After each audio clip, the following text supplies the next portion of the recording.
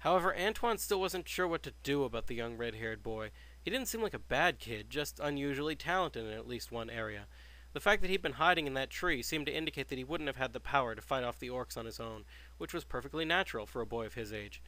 It could still have been a trick, of course, by a sorcerer or a djinn or another wielder of magic, to gain entry into Arin, but something about that explanation rang hollow too. It didn't make Antoine feel very good, but he knew that if Don wanted to enter Arin, he couldn't refuse to let him. After all, if there really were more orcs lurking around, then leaving Don out in the wild alone would have been like murdering him. At last, Antoine sighed and started back towards town at a much slower pace, with Don following quickly and doing a very good job of keeping up. The boy was obviously in very good shape and still filled with the energy of youth, to say nothing of being amazed by Antoine's feats of strength and stealth. However, as he walked, Antoine made sure to ask his next question quickly, in the hopes of getting it out before Don could interrupt. "You said you came from Gellam, and that you spent a lot of time in orchards. I take it then that you actually come from Troma or another farming village, and that Gellam was just your last stop on your journey here." "Yeah," Don remarked, looking a bit dreamy-eyed. "But I wish I could have stayed there. All the knights were there, even Landry. You know about Landry, right?" "Know about him?" Antoine replied, feeling a little streak of pride travel up his spine. "We used to be like brothers. We trained under the same combat instructor for years before he became a knight. He could have been an instructor himself if he'd wanted to, but all he ever wanted was to be a knight." "Wow," Don muttered in stunned amazement, his former irritation fading away. "You really trained with Landry? No wonder you can fight. You must really be somebody important." "True," Antoine replied, unable to keep a prideful sort of smile out of his face for a minute. "Fully half of the fighters in Arin use my technique, and they owe me their allegiance. When I call for them, they respond, and together we defend our town against any one or anything that threatens to weaken or destroy it. That's my job." "You mean you teach people how to fight?" Don asked, his eagerness seeming, if anything, to increase. "Wow, that's great. See, I came here because I heard Arin had all the best fighters in Graham, maybe even in all of Eldrim, and I want to be a knight too. I know knights have to learn a lot of other things too, but the way I see it, if I don't learn to fight at some point, I'll have a tough time becoming a knight."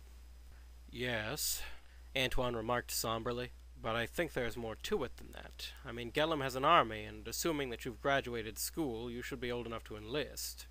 "Well, yeah," Don replied, looking a little reserved. "But when I was in Gellam, I met an old knight who said there used to be a pilgrimage for knights. They travel all over Graham and learn all about the people, and try to soak up as much experience as they could, and face the worst the kingdom has to offer. Then when they got back to Gellam, they were ready to be knights. He said knights were stronger back then, because the pilgrimage was tougher than the way they appoint knights now, and I decided that if I'm going to be a knight, I want to be a strong knight, like Landry." "That's wise," Antoine replied almost immediately, nodding his head as he led Don back towards Arin. "And if you really want to learn how to fight, this is the place to do it." However, even as he said those words, all of Antoine's worries about Don being the bait for some kind of wicked trap had suddenly vanished. By that point, his only concerns had to do with Don asking one question in particular, one question that he wasn't ready to answer. All too soon, however, just as the gates of Arin were opening to admit the two of them, Don did indeed ask another question, and it was exactly the one that Antoine had been dreading. "You said half the people in town learn their technique from you. What about the other half?" The moment Don asked that question, Antoine's scowl deepened, and he was still scowling a moment later when the gates of town closed behind them, and they were both inside Arin's protective walls. Without even looking at Don, Antoine spoke to him one last time, unable to hide his anger for a moment. "Never mind that," Antoine said. "It's not important. If you want to learn to fight, then you can find some place to sleep for tonight and ask somebody where my training compound is tomorrow morning. Anybody in town could tell you." The comment must have seemed a bit rude to Don, but he didn't say anything about it. In fact, he responded with a very respectful and somewhat nervous, "Yes, sir," which made Antoine feel a little better. It was hard to stay mad at someone like Don, who really didn't mean any harm after all. Don couldn't help but feel a little confused by Antoine's reaction to his question, and he was certainly still curious about what the other fighters of town were like, and what kinds of techniques they used. But for the moment, he was willing to sit on that curiosity until the following morning. Don spent only a few moments walking through Arin until he found a fountain to refill his canteen at and take a good refreshing drink. Then, exhausted from his long sprint, his short climb, and the exhilarating sights he'd just seen, he unrolled the thin bedroll that he'd brought with him on the ground and lay down, hoping that he'd get to sleep soon, so that the next day would dawn that much quicker. When Don had fallen asleep the night before, he hadn't got a good look at the city of Arin. It had been far into the evening, and half of the city had been in shadows, and when he woke up on the following morning, that hadn't really changed. Half of the city was still in shadows. It was just the other half.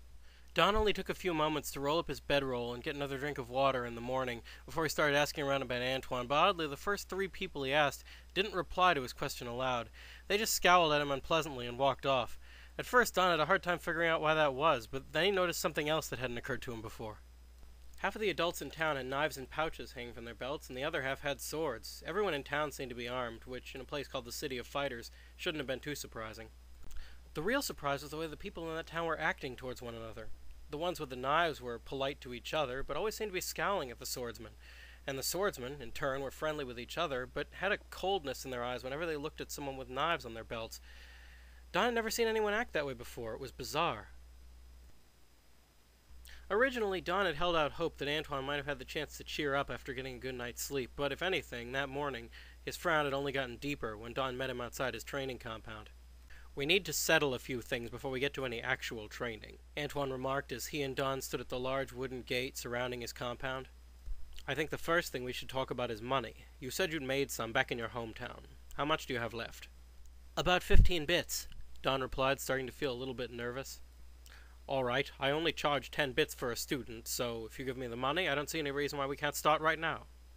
Don felt pretty uncomfortable around Antoine, but he still wanted the combat training more than anything, so after a few moments he only had 5 more bits left in his pouch. No sooner had the bits disappeared into one of the pouches on Antoine's belt, however, than he'd started to explain what the training would involve. "Most of the time that you spend here is going to be spent improving your techniques of stealth and long-range combat, but for the first few days it's not going to be that easy, because you need to learn the basics first. The first basic is to learn to navigate in the dark, and the second is to detect enemies in the dark. Remember, though, that these are still just the basics, so don't get too cocky if you master them quickly."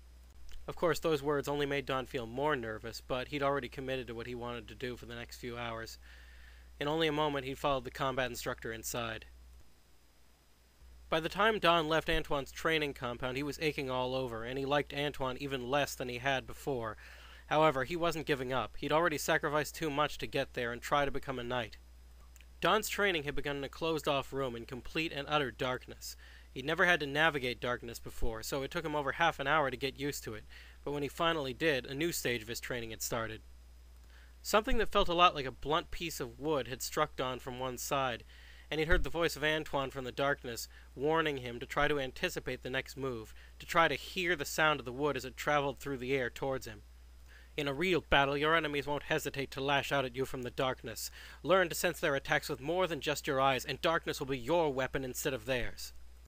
Pretty much everything that Antoine did seemed to make Don angrier and angrier, and yet he knew there was no backing out. One way or another, he had to finish that training, because it would all be worth it someday. However, just as Don was comforting himself with those thoughts on his way out of the training compound, someone brushed right past him, almost knocking him over.